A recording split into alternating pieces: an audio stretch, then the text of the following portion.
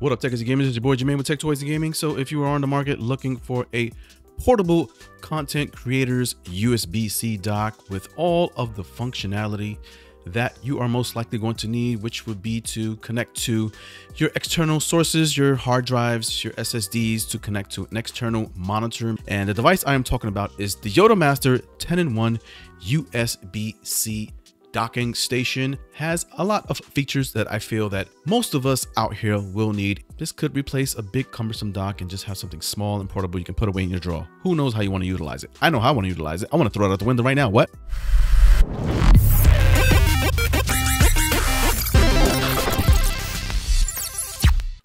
And this is the docking station I am talking about.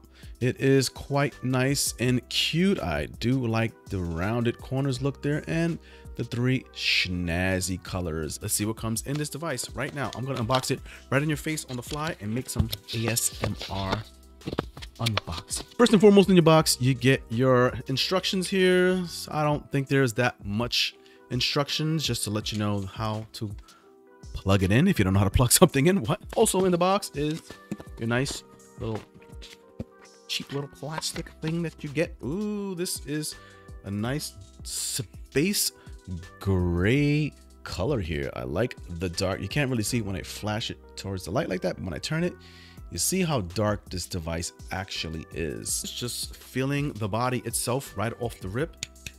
Nice aluminum metallic casing here. Cold to the touch. Heating ventilation along the bottom of that device to dissipate some of the heat that these things can generate. Nice, strong, sturdy USB-C cable here, which you will connect to your MacBook.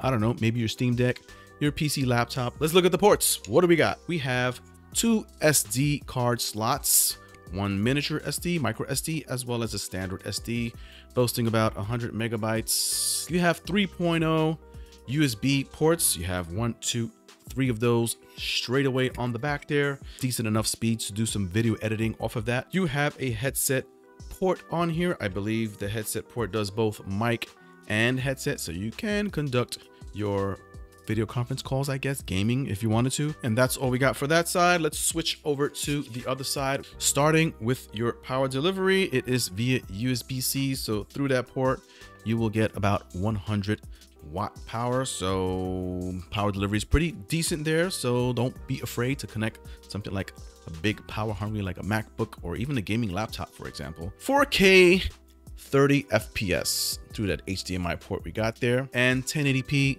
60 obviously, and we also have a 1080p VGA port which will also do 1080p 60, and then you have a I was trying to get through without coughing. My throat dried up for no apparent reason. And last but not least, you get yourself a nice gigabit LAN port, and on the front of the device you also get more heat dissipation ports where the actual USB-C data cable comes out of. All right, and with that, let's just go ahead and connect this up and see what we get.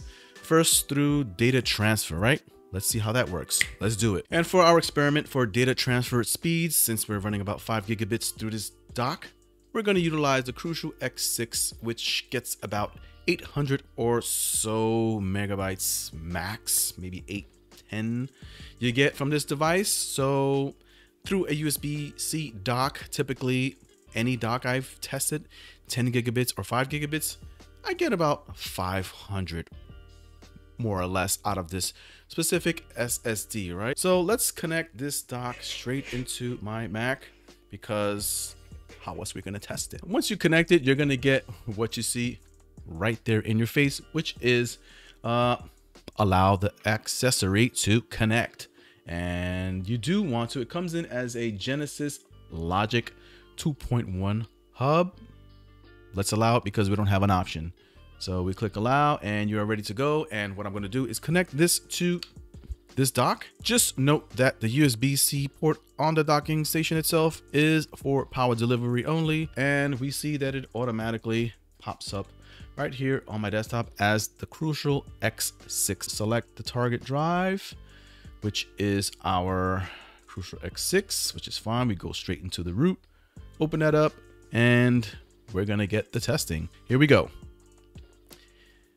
letting it run at about 2 gigs. We are maxing out at about 400 megabytes on the right. Let's see what the read is.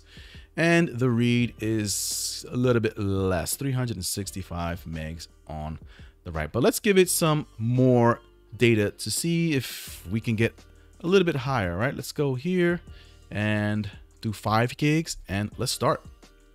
Let's see if we can get past that 400, give it a little bit of momentum, right? We'll give it the benefit of the doubt. All right, here we go. So it looks like we are not going to get past 390-ish, right? 400.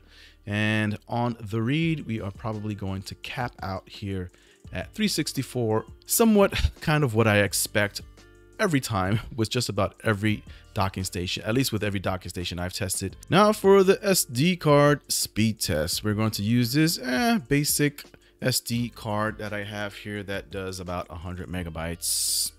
I have yet to see it do that much speed, maybe when I'm recording directly off my camera, but never anywhere else. So I don't expect to get that 100 via this dock or even directly off the MacBook, but we'll do both. I'm going to test directly from the Mac itself and see what kind of speed I get off of that, and then off of the dock. So let's connect directly to my MacBook M1, which has its own built-in SD card reader. Switching over, we will see that allow the accessory. That's exactly what we kind of want to do. We have our little EOS digital SD card. So let's point Black Magic to that drive and let's start it off and see what we're getting. Yep, directly off of the Mac, I'm getting a max of write speeds at 4. Wow, I put 5 gigs. It's gonna take forever. Let's stop that. 40 megabytes a second out of the proclaimed 100 that this specific SD card states that it can do, coming directly off of this MacBook. So that's just the write, but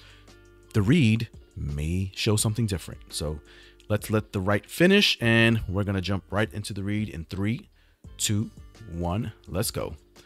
Let's see what this read speed looks like. And yep, we are getting a nice 90 megabytes of speeds here on the read side. So, okay, we get some of what they proclaimed it can do. Let's eject our drive and we're going to connect this to our docking station as promised and run a test. 1 gig of test via the EOS drive. Here we go.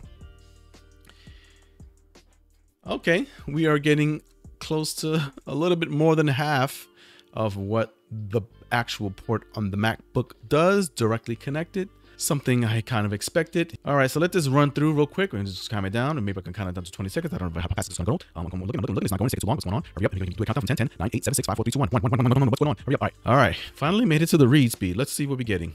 And we're getting just a little bit more than the write, which is at about 31. I don't see us getting past 31.8. So that is kind of, wait, 31.9. Can we go for 32? Let's see. Is it going to heat up? I don't think so. I think we are capped out at 31.9 megabytes per second. So Techies and Gamers, overall, this is a pretty solid USB-C docking station all-in-one, 10-in-1.